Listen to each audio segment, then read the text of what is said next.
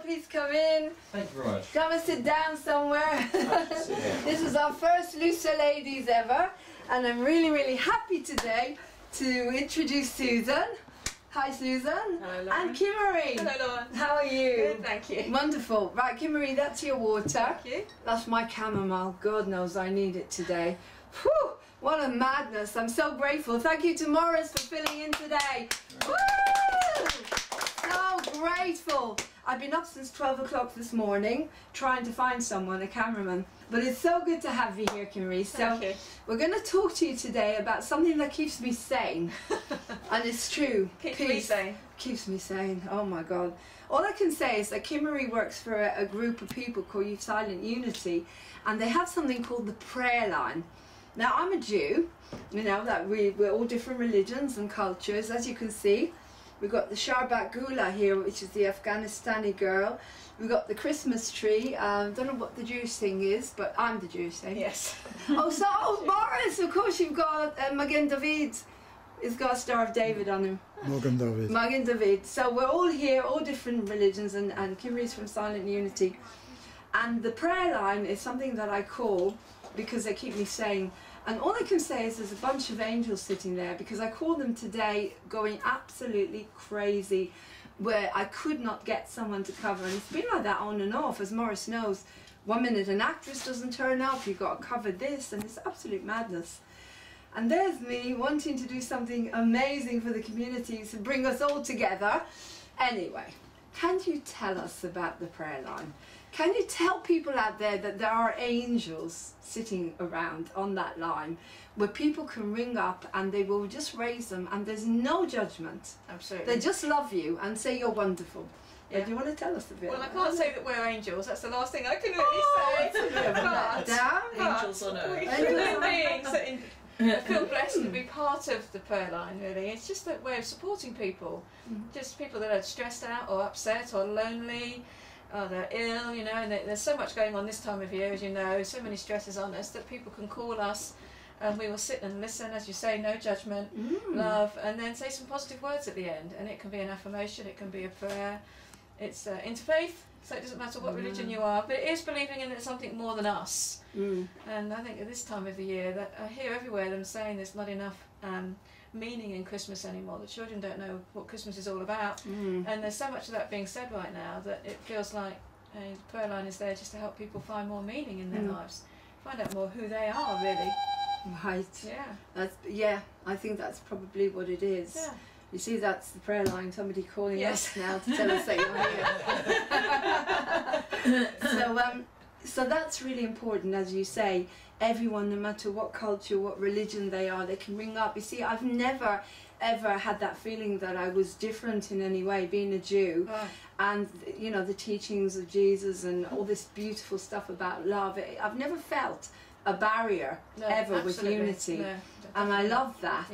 And I think in some way you've really got the answer there with unity, because you bring everyone together, you sing, you spread love, all the talks about love and everything. Yes, always. That's the heart of who we are. Well, Christianity in action is, by the sound of things. It is, yeah. I think it's amazing, and we're here to spread that word. So do you want to tell the camera how people can get in touch with Silent Unity and the prayer line, and what times you're there, and you know what to expect? Absolutely. Well, we have a direct telephone number, which is 01628 628 916, and we have, as you said, these angels and volunteers that man the phones in the day, basically from 9:30 to 4:30 Monday to Friday, and Saturday morning for a couple of hours as well.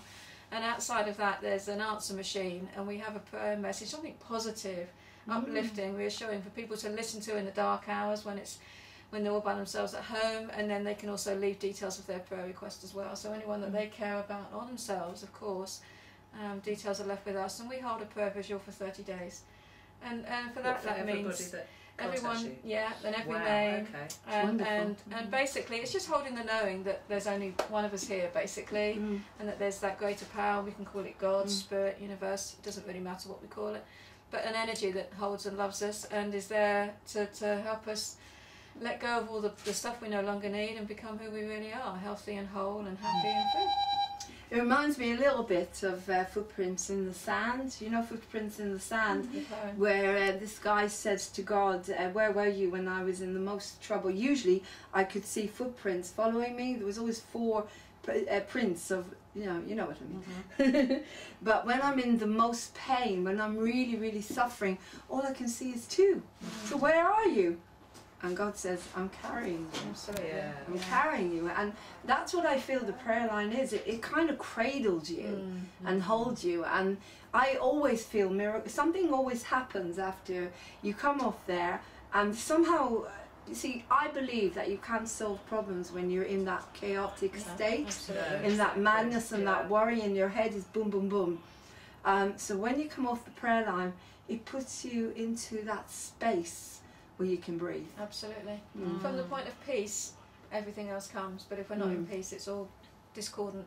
That's right. Absolutely. Yeah. So and the fact that it's non-judgmental, I like the sound of that, because often we feel that our problems are really quite insignificant and mean very little, but actually to us, it's huge. Exactly. It's huge. Yes, massive. And we help people one by one, really, and it's and as we pray with another, we get it too. So everything we say that's positive and uplifting and loving, we get it, because as we give, we receive. What you give is you receive. So it's just an uplifting thing to be part of.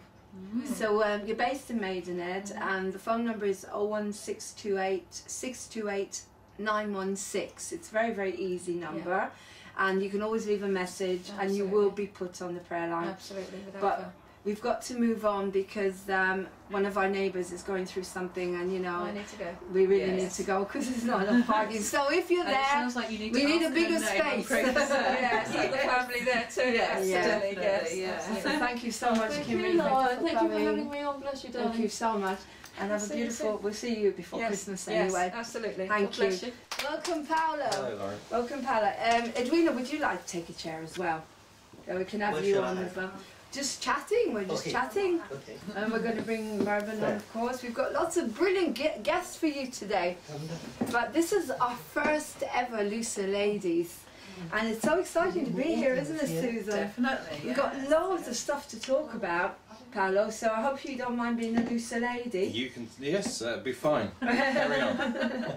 I know Edwina's quite happy to be a Lusa lady, aren't you, Edwina? I'm very loose. I think one of the really important things I wanted to mention today is the vanishing twin syndrome. Yes. Because it's really, really important. A lot of people don't know about it. But apparently there is actually a celebration day, which is the 21st of December, and people actually celebrate and commemorate the fact to say goodbye to the twin or to offer respect. And we're not talking about a twin that was actually born. We're talking about people that are finding out that they had a twin. And I'm one of them. I'm one of them. I'll just explain a little bit about myself. I was having a lot of abandonment issues last year, and I know how to hypnotise myself because my husband's a hypnotherapist, and I started doing a lot of hypnosis on myself, and I suddenly felt something. I had this experience where there was another baby in there with me, that I had a brother, a sibling. It was very, very strange. But to cut a long story short, all of the issues I was having around abandonment with this friend went. The minute I connected inside, and I felt such grief. Anyway, I left it for a while, I didn't have any counselling about it, and then it happened again a few weeks ago. My husband has to work at Christmas, all of the abandonment and rejection, go inside again, and I feel like something is literally connected to me. I can't explain it. Anyway, I went on the internet, had a look on the internet, and found out there actually is a syndrome called vanishing twin syndrome.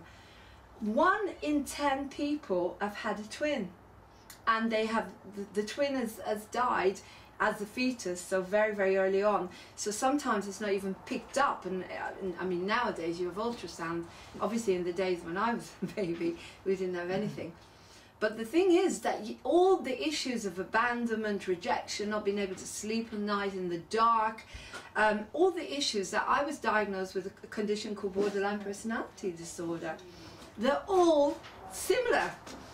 So basically all the symptoms of borderline personality disorder, which is a serious mental disorder, are very, very similar to the vanishing twin syndrome. Isn't that unbelievable? So I thought it would be really important to highlight this, because a lot of people are out there suffering with abandonment, rejection, panic attacks, depression, all these mental problems, but they could have lost a twin. So it's really interesting, isn't it? What do you think? So it's certainly something I've not come across before. I know a little bit about borderline personality disorder, and I know, well, there's a lovely book called Walking on Eggshells which describes it in detail, because if you know anybody who's had a borderline personality disorder, then that is what it's like. You do feel like you have to walk on eggshells around that person. But yeah, I don't know anything at all about. I've never come across this before. So, but there's some logic in it, definitely. So it's absolutely fascinating. A book was written by Althea Hayton. She's unfortunately died now, or she would have been here today. But there is an organisation run. It's in Dublin, and a lady called Olga will hopefully at some point we'll get her to Skype. I mean, have you come across anything like that, Edwina? Have you heard of vanishing twin syndrome? It's the first time I've heard of it. Right. And when you first mentioned it, I thought, how can two fetuses actually relate to each other? Though scientifically, that was very difficult to explain. I mean, I must admit, when you look at pictures of babies, they're always hugging. Or twins. If you see twins are always holding hands or hugging. And I remember a couple of months ago, I looked at something on YouTube by Greg Braden. He talks about the power of love and how important it is. And there were twins born, like you say, identical twins. And they took them and put them in separate incubators, like they usually do at the hospital. But then a very enlightened, one of the little ones started to die. Her heart started to give up. So a very enlightened nurse took them and put them back in the incubator. Straight away, the strong one put its arm around the other one, and completely, her heart started to beat normally, and she completely healed. Maybe we could just shut the door. See, as a mother, my instinct would be, I'd be absolutely horrified if I had twins and they tried to separate them and put them in 2 incubators. I'd be absolutely mortified. So yeah, I'm quite surprised that they'd even consider doing that. Apparently this is what they did. Yeah, because I suppose she if was they're very so prim or vulnerable. something, then maybe, yeah. But I agree with you, because it's the power of love. How can, I mean, they've been together for so long. Exactly, they've been in the womb together for 9 months to complete, and to separate them immediately at birth like that would be dreadful. So this vanishing twin thing is saying that you already bond, that you've already got thoughts. I started thinking about that, but you don't have language, but you're somehow communicating with vibrations, knowing that there's someone there with you. Well, I mean, communication is about so much, isn't it? It's about vision, it's about touch, it's not just about actual verbal, what you actually say. So, yeah, I mean, if you're touching somebody for 9 months, or even if it's not for that long, even if it's only for a short while, but if you have that close bond, well, originally you might even have been one egg. If you're identical twins, you might have come from the same egg. So if you look at the soul rather than the science, if you look at the spirit and the soul, there has to be a connection, doesn't there? I'm glad you said that. Yeah, and I personally think that maybe we have a journey. And we're going to bring Mala on, the lady, actually. It's just I'm trying to coordinate everything, because I know that people have got certain times that they can be here. But we have got coming in the next Looser Women, hopefully we're going to have Jackie Travers. Hopefully. From Big Brother. I mean, she was on Big Brother last year. Isn't that incredible? Let's all look forward to that. Woo! It's interesting talking to her, albeit briefly, because my idea, I mean, I'm totally narcissistic, as you can probably tell, otherwise I wouldn't be here. But the thought of going on Big Brother fills me with absolute horror. And having spoken to her about it, she had a fantastic time. She thoroughly Isn't that enjoyed interesting? it. So, But there's another topic. I mean, would you like to be on Big Brother, Mala? Yes and no.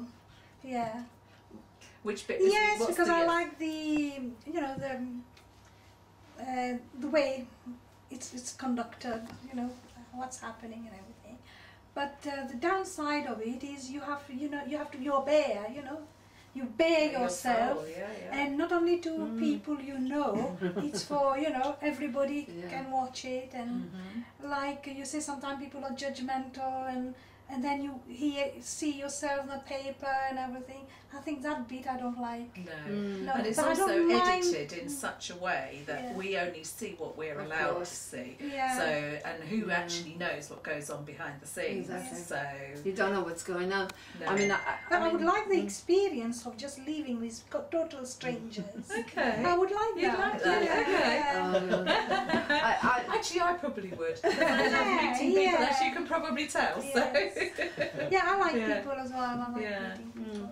I mean, what you said about bearing our souls, I mean, as performers, I play Piaf and I have a mental breakdowns on the stage and go completely crazy, and I bear my soul every time I go out there and I sing. But this is different. This is you're bearing your personal life. It's affecting your family and everything. Well, yeah, but it's you not- can't guarantee that they're going to portray you as you really are, because once they've edited it, because that was one of the interesting things about I'm a Celebrity, Get Me Out of Here. I've not particularly watched all of them, but Jan Leeming was in it. Now I know Jan Leeming because she used to be our neighbour, and I don't think she came across very well at all in I'm a Celebrity, but she's a lovely person, and I know that because I know her quite well. But the bits they edited, every time they showed Jan Leeming, she was bawling her eyes out or having a meltdown about something. Well, she's not like that in real life. I mean, she doesn't bawl her eyes out and melt down all the Of course time. not. So, but that's what you see. They're gonna show so, it. and that's that would be the fear for me. Yeah, With that's Big Brother, it could is be that, upsetting yeah, as well. exactly. So if I was a bit upset because I was missing my family, that would be the bit they'd focus on. So it's like, oh God, this woman's crying all the time, you know, or whatever. What about Mervyn? How would you feel? Hi, Mervyn. Hi. Hey, Mervyn. It's good to have you, Mervyn. Mervyn's a poet, and we're going to see some of his beautiful stuff soon. But what would you feel? Would you like to be on Big Brother? Bearing one's soul. I've done that with my book, which is about.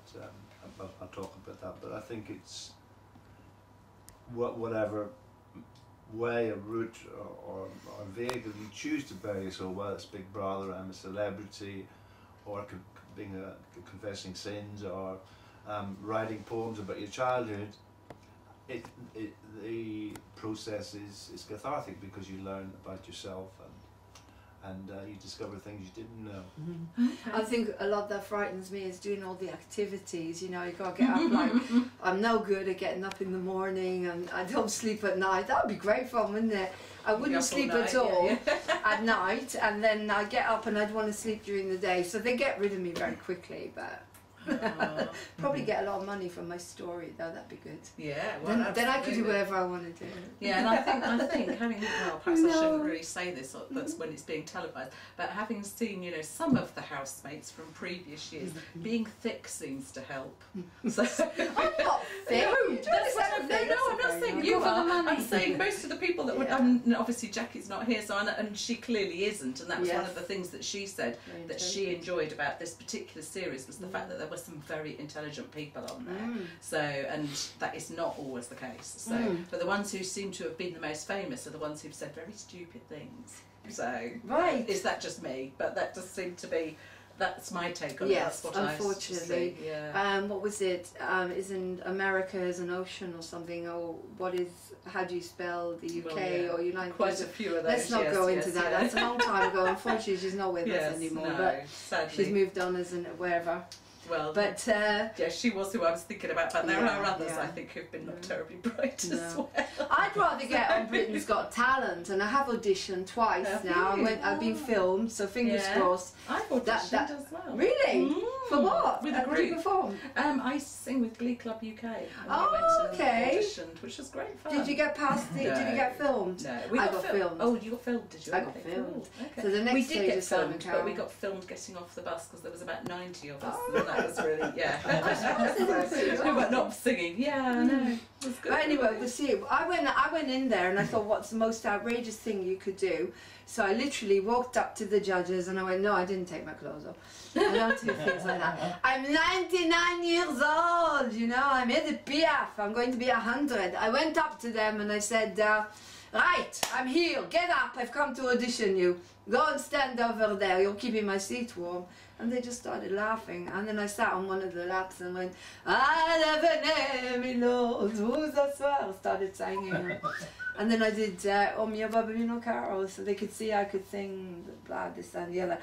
Anyway, moving on to another subject, which is really important because we're here to support local businesses, apart from the community, of course. I mustn't forget. As you can see behind me, I'll go into that in a minute, it's from the Lions Club. But a lovely, lovely guy contacted me, Junaid, and he was going to be here today. But unfortunately, I don't know what it is, but everybody's got someone who's getting sick or has got a stroke. You know, all these weird things are happening in our world, and on a spiritual level, I feel we're being cleansed, you know, for better life, hopefully. Okay. I have to believe that. But anyway, Junaid runs a company called Too Busy, number 2, Busy to Buy. And I'm just going to read what he told me, what I could say, because it's really interesting. He said, we recommend gifts to customers based on the recipient's likes and dislikes. The gifts we recommend are from small businesses to retailers. Once the customer has chosen the product they wish to buy from the gifts that are recommended, because you can get businesses will register their gifts and everything, we then purchase the item, gift wrapped, and deliver the item to their desired location. Users can register on our website for free and have access to their personal calendar where they can have set reminders for special occasions in their life. They will then be emailed a reminder each year, so they will always remember this occasion for the rest of their life. Wow. So it's called Too Busy to Buy. It's www.number2busy2bui.co.uk. As a business, you can register. So for example, if you do gardening or if you do whatever, you know, hypnotherapy or want to do massages, or if you sell clothes, you register on that website, toobusytobuy.co.uk, and it's free to register as a business. And then apparently they buy the product, which is quite a big thing. They must get the money surely from the person who wants to buy it in the first place. Yeah. And then they take registration fee. And then they literally go out and they help you, they buy the product for you, they wrap it for you. So for example, at Christmas, they wrap the presents for you. It's a shame I haven't got Junaid here, but he will be here for the next Lusa Ladies. Please God willing, in the new year. So thank you for that for Junaid. Oh, and now I need to... Did you say he's a High Wycombe business? He's from High Wycombe, Okay. yeah. Cool. I think it's wonderful that, first of all, we're here for High Wycombe because we're based in High Wycombe. We're the main local TV station now for High Wycombe. And as we know, Susan, you work for Marlow FM. I'm a presenter on Marlow FM, yes. So great, yes, so we've got a radio station and we've also got Wycombe Sound now and Pippa. Yes. Isn't that amazing? We're putting Wycombe on the map. And I hope at some point to become a free view. The TV is behind the Sharbag Gula over there. A free view station like Norwich have got Mustard TV. So we start online. Yeah, we're online. We're youtube.com/movingOnTV community station. So you can see all our crazy comedies on there, all our wonderful talk shows. And thank you. We want to say thank you to Morris Fleischer from Video Enterprises. That's correct. We want to say thank you to Morris for stepping in. Woo! But coming back to Edwina, you were talking about, can you explain, because it was on Street Life and it created a massive discussion about something to do with Reggie Groves, and I think there's a lot of spaces in High Wycombe that are never used. Is that what you're trying to say? They're just lying empty. And they could be used maybe for a good purpose. Is that what you were trying to say?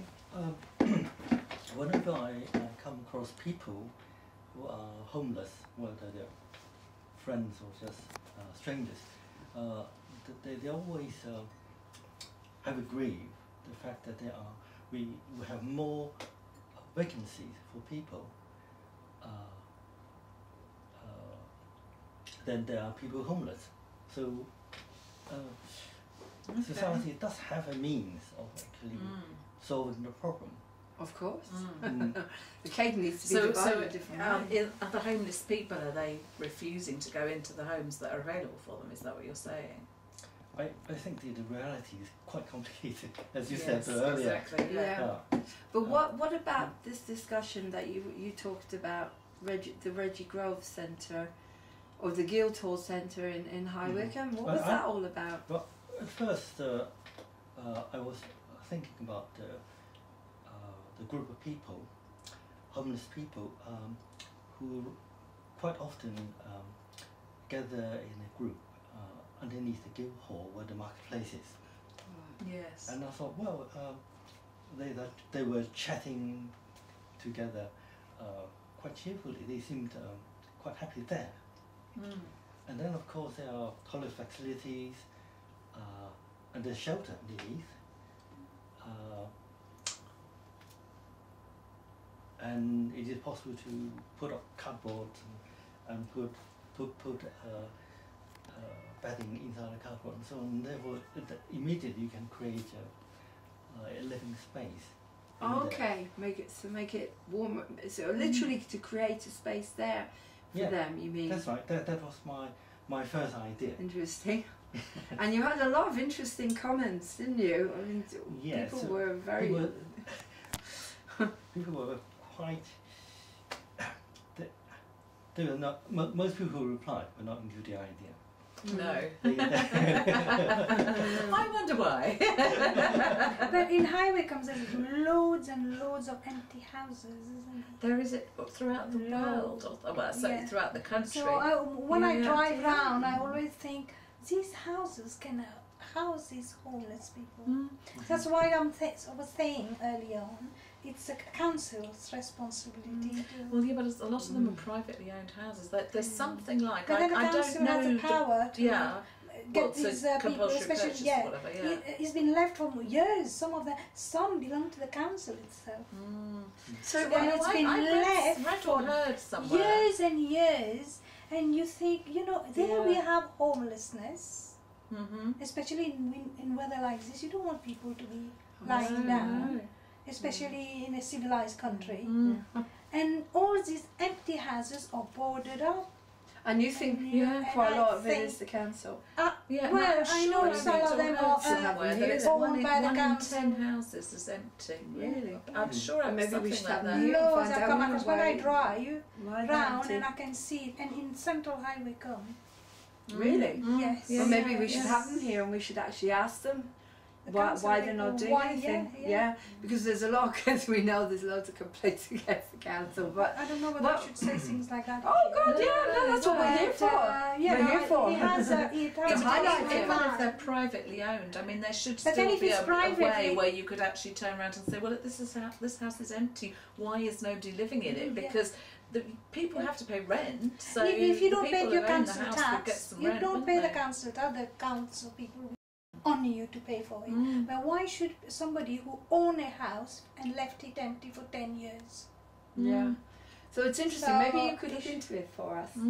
Yeah, you could do a No, little bit of that's research. just, yeah, when I cross That'd be it crosses my wonderful. mind. But It yeah. just crosses my mind Yeah. that somebody who can afford to have a house and leave And it have it empty. empty. And it dilapidates, Yeah, It's a Whereas shame. with people living in it, I mean, if you have the homeless, you can tell them to maintain the house. I'm going to have to go.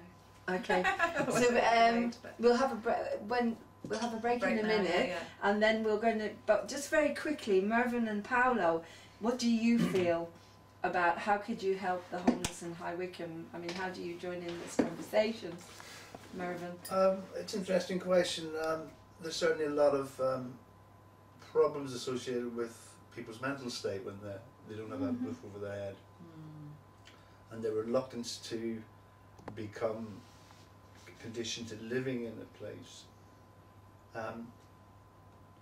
it's difficult to know how to solve the problems. It's difficult to know how to contribute towards reducing homelessness. But I think what you've said, that the issue of houses that are not occupied, empty houses, I think that the council should force the landowners or the owners of the houses to either make them occupy or maybe rent them out to the council. Yeah, I agree. Because I mean, rent is so expensive as well. Private rent is so crazy and so expensive, and young people. But you know, yeah.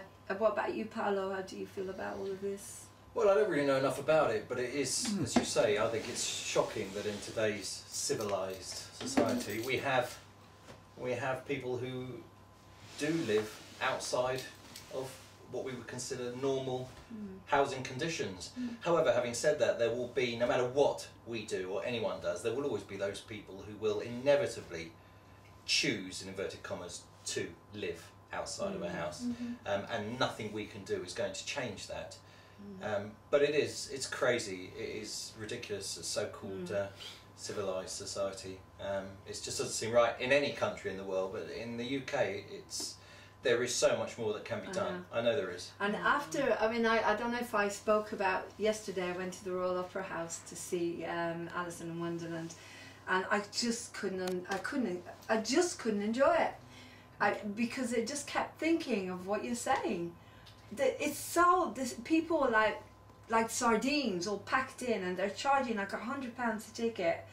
And I just, you know, I just looked at it, and it was just very ordinary. I don't know what people are going on about it. There were some good effects, but I kept thinking about what we're saying, and what we're doing here on Moving On TV is we're highlighting everything. So please, anyone who wants to come on the shows, we need to know what's going on in your life.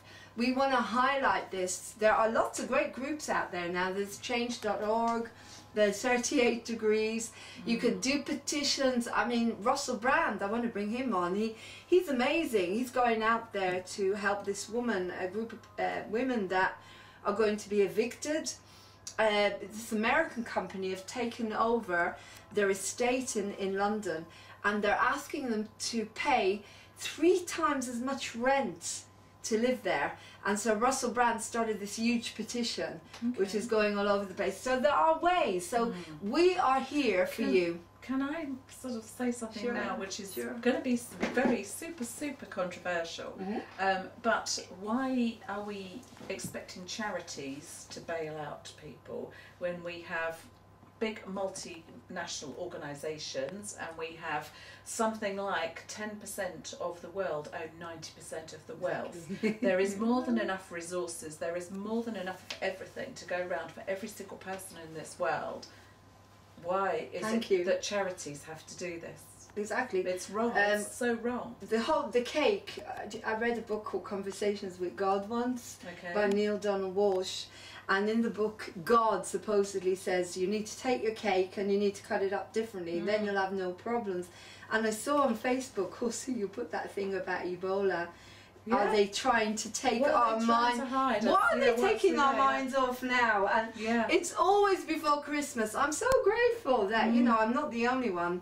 But it's true. What is going on? I mean, what is going on? Many people feel this way, but quite how you get people to sit up and take notice, the powers that be. I mean, I think the worst thing I put on Facebook this week I noticed was that the Lords have managed to fight to keep their £265,000 champagne. They've got a champagne budget. Expenses, and then there's people homeless. Well, yeah, we'll have the champagne, but there are people homeless, and I mean, £265,000 will go an awful long way to help those, and even if it was just to feed them. So they might even quite like the champagne. Yeah, it just seems all wrong. So come and join us on Moving On TV. We'll do what we can. Come and join us. I hope by this time next year we'll have a massive hall full of people, and we can do concerts and fundraising and I don't know, everything together. Well, let's hope we don't have to. Let's try and change the world by encouraging the people who've got the money to put it where it should be. Get them on here, Susan. Yeah, exactly. Whoever needs to find them, get them on here. Who shall we bring on then? I was thinking, I don't know. What about celebrities like Kitty Pryce? Well, yeah, well, don't get me started on what they're paid. But anyway, footballers, Wickham Wanderers. From school, but Wickham Wanderers.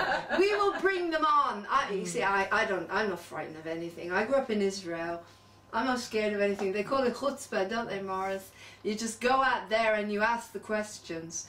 And that's what Moving On TV is there for. The lovely Susan has to go and pick up her son, yes. who's hopefully going to be in our new soap opera. That would be good. Hopefully he's going to play we the part can of work it around Matty. school and his activities. That would be fabulous. Well, we've got a dad and we've got a girl, and I'm playing Sue the doctor. Okay. No, I don't like medicine, but I'm going to play Sue the doctor. Okay. And we've got a Scottish husband who's a homeopath. He's a homeopath. So it's a marriage. It's called the safety net. It's a marriage between medicine and natural medicine, and they create a clinic called the Safety Net, and it's going to be about all the clients that come in. This is our new soap opera. You're going to be in it, aren't you? And we've also got Little Women coming out. Little Women set in this day and age. We've done a pilot. And as Morris knows, Joe dropped out at the last minute, and I have to cover it. Thank God, Jackie Palmer's. Jackie Palmer's, I love you.